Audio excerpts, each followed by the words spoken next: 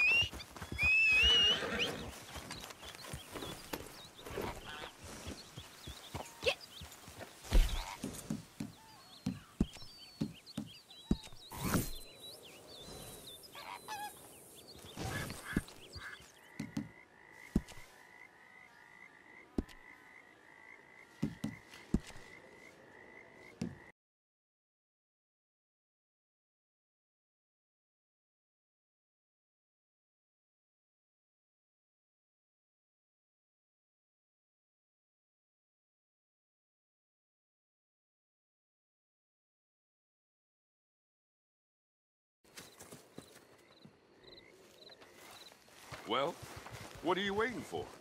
I've been planning this job well over a year, and I thought you was the bad apples gonna help me carry it out. It's an express company stage from Strawberry, armored and all, and a wagon with some uniforms in it that's going through the Great Plains to Blackwater.